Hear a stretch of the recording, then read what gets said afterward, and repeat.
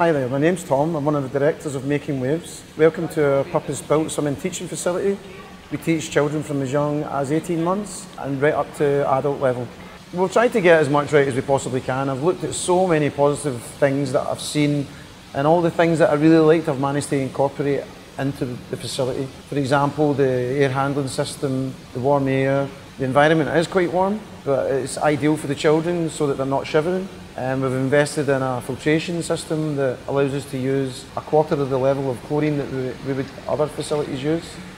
So we put a lot of thought and effort and energy into this. We even have a toilet very close to the swimming lessons so that we minimise interruption to the lessons, because the children can quite easily get out of the pool, go to the toilet. And the changing facilities, and there's a lot of space and a lot of room.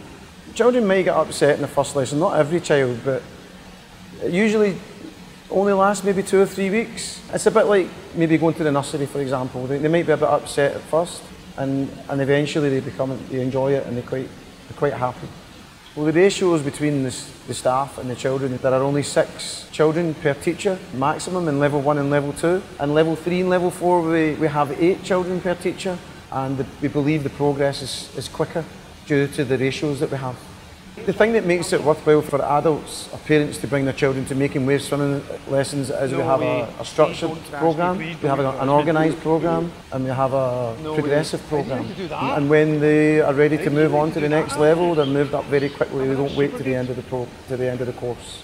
We also have lifeguards on Poolside who are very vigilant, but another important role that they play is making children feel at ease while they're waiting for their turn to swim. And we do this by getting them to play games or play with toys. There's a coordinator on Poolside who comes and chats to the parents and explains what we're doing and why we're doing.